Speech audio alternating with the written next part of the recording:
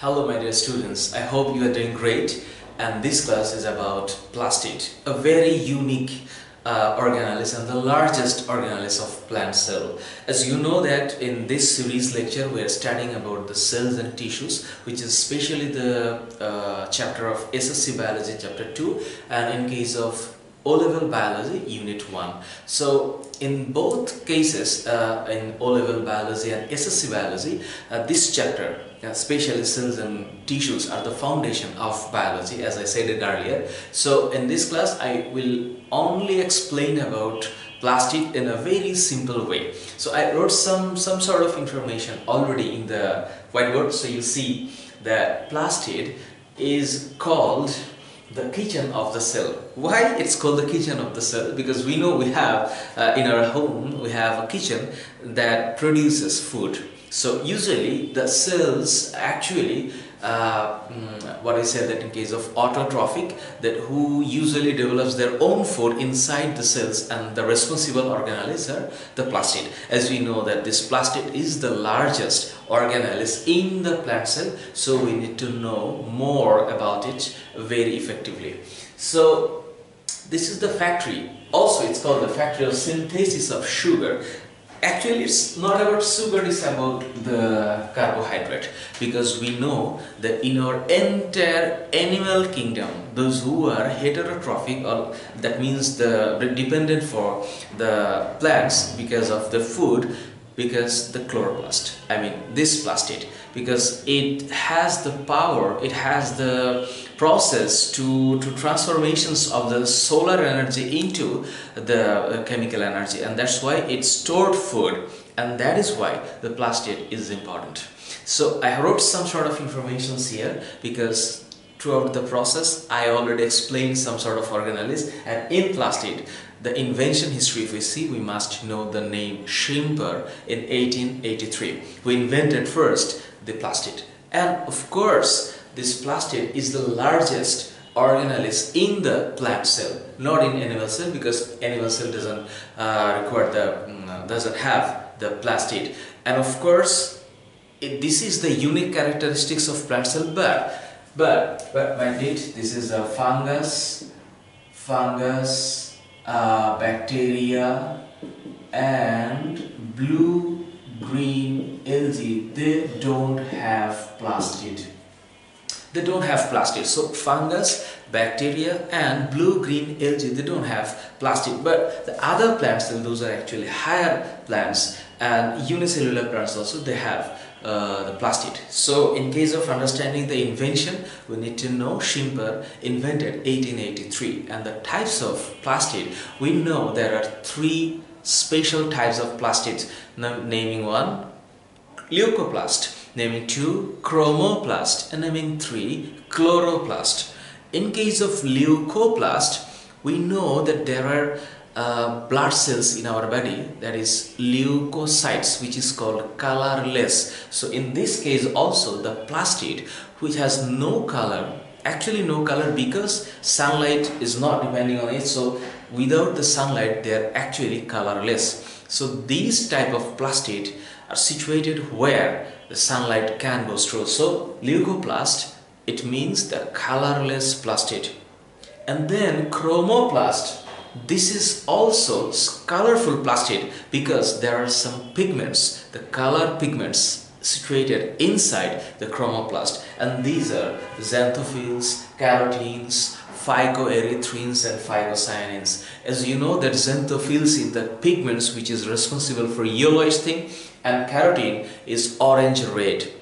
So what we see in the huge colorful plant kingdom, these colors is responsible for this plastid, especially chromoplast.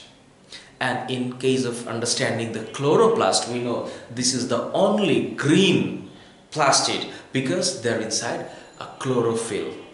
So this chlorophyll is responsible, that particles is responsible for transformations of solar energy to the chemical energy. As we know that photosynthesis is the process of producing sugar, like C6H12O6, actually sugar. So these is the main food that plants are producing through the plastid, and that is why plastid is important. So understanding the types, we know there will be three types. Number one, leucoplast. Number two, chromoplast. Number three, chloroplast. This chloroplast is actually green, and the chromoplast is loads of colors like all other colors, but because of that has some sort of different pigments are there. But in case of chloroplast, only chlorophyll. So understanding this, in case of number, if the question is how many plastid can be present in a cell, average the number, in case of a number we can say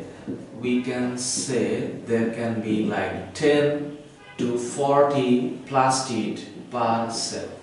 10 to 40 plastid, and it varies. In case of higher plants there will be more, like 40 or even 50 plastid per cell. And in case of size and shape, we can say that plastid can be maximum lens shape. So actually in case of lens shape, we can have 3 to 5 micrometer of plastid, and there can be like a star shape, cylindrical shape, and lots of other shapes plastid can be present as well. But in average we know that maximum plastid a lens shaped, which is 3 to 5 micrometer. And understanding the structure of plastid, we need to draw a plastid very effectively. Like we see that in plastid there will be as this is a lens shaped plastid, there will be 2 layers, and this is very important that these layers is made up of lipid and protein. This is very important. So here this is the outer layer, we say this is outer layer, and the inner layer, this is inner layer. And most importantly, these layers is made up of protein and lipid. That is why this is called the lipoprotein layer. And of course this is bilayers, as it is 2 layers. So this bilayers is made up of lipid and protein. And of course in lipid there is no phospholipid, there will be glycosyl glycerides. So this is important. This is actually bilayer, okay, as because there are 2 layers, and these layers is made up of lipid and protein. And these lipids, in this lipid there is no phospholipid. There is no phospholipid. Phospholipid, this is very important. No phospholipid, but there will be glycosyl glycerides. So glycosyl glycerides, this is present, this is not present. So this is some sort of like internal and inner explanation of plastid. I will only explain in this video, I will only explain for SSC level biology, because in intermediate level biology there will be other more informations, more ultra informations about plastid. So I shall remain in SSC level. So firstly, we know that in plastid there will be a bilayer membrane which is semi-permeable, and this is also made up of protein and lipid. In case of lipid, there is no phospholipid, but there is presence of glycosyl glycerides.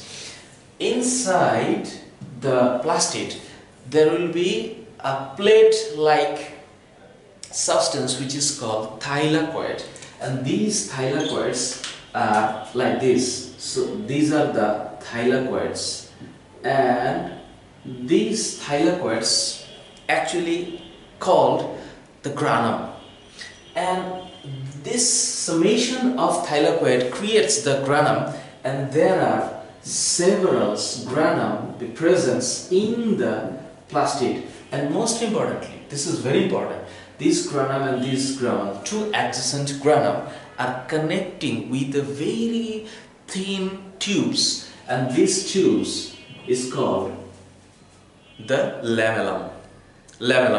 And there will be another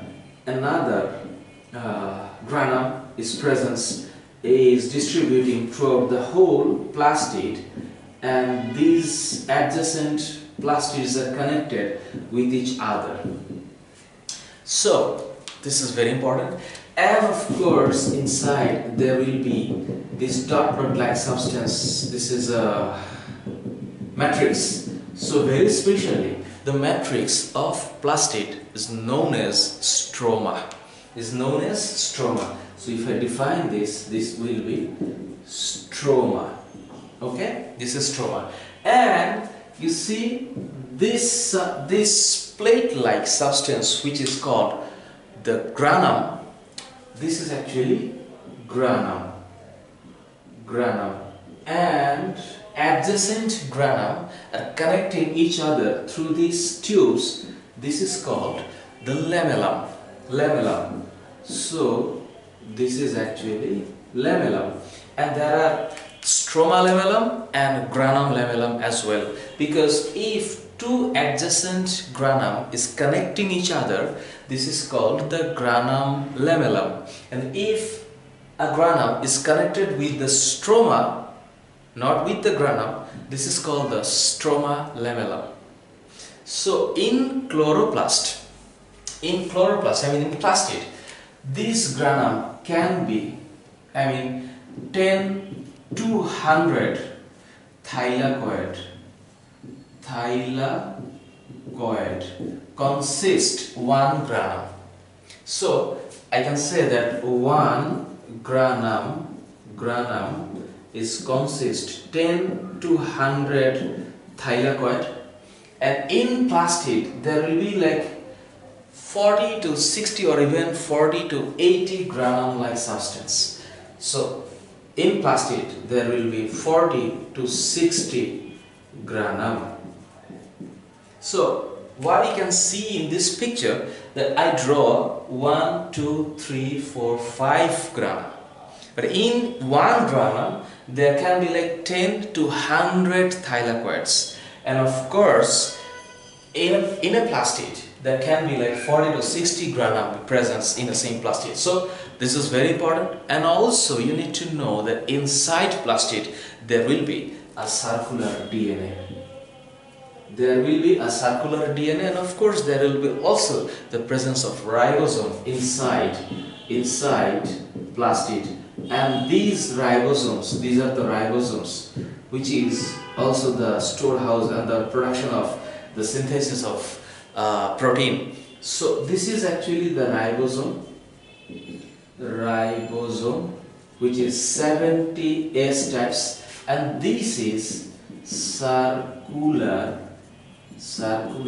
DNA can be present in the plastid.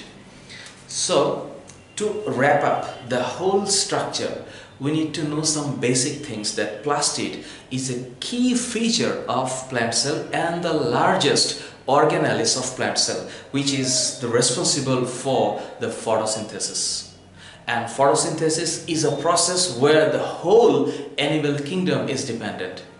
So plastid is the largest and the unique characteristics organelles of the plant cell. In case of understanding the invention, this is Schimper in 1883 who first invented a name of the plastid.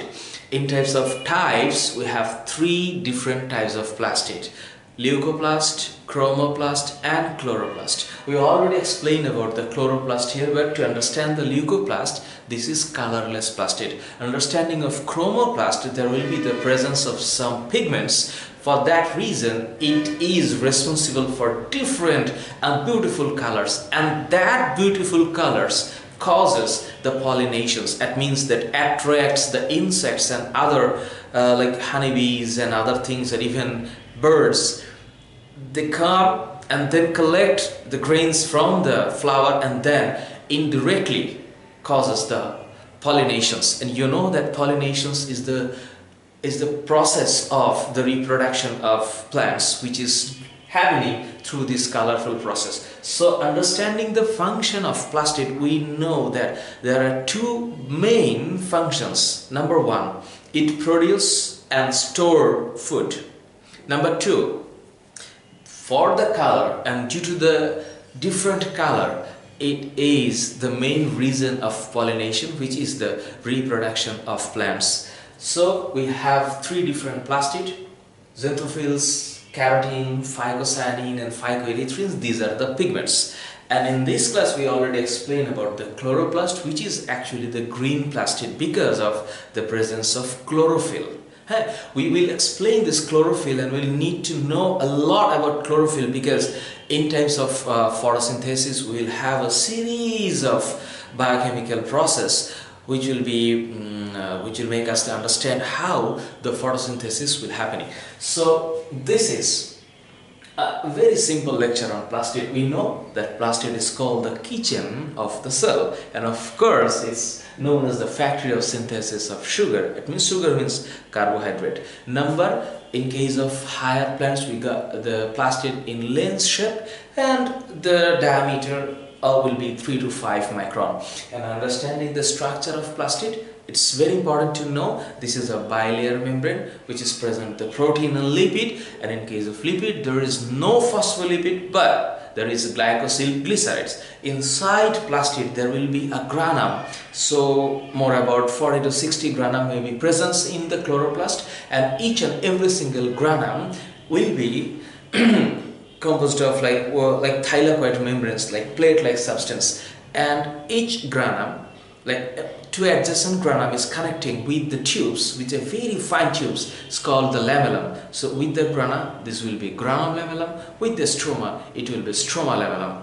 And there will be the presence of circular DNA, and also there will be a ribosome, which is 70S Wedberg unit types. So very shortly, this is the plastid, and of course when you will learn about plastid, you must know one thing, that the functions. I just wrote the functions. In case of understanding the functions, you must know that number one, this is produce and store carbohydrate as food. And number two, the indirect pollination. Indirect pollination. So this is actually the responsible for these colors, actually responsible for for the pollinations of attracting insects and honeybees and other things, so that this is a part of nature, and this is the beauty of the Almighty. So this creativity, we need to know what's going on inside. We need to know what's actually happening in our surroundings, and how this beautiful process is being done since the starting of the earth, and that's why we have a developed brain. So students, those who are studying right now in English versions and also O-level, please, my earnest request to you all that you just keep in touch with me and do let me know what is the requirement. I'm trying my level best to uploading all the classes, all the lectures in physics, chemistry and biology regarding each and every single fragmentations of the topic, and hopefully throughout the playlist you will have the full essence of my lectures, so you can understand well your study, and of course through your recommendations I will adjust my next lecture. So see you. Take care, stay well, stay blessed. Bye.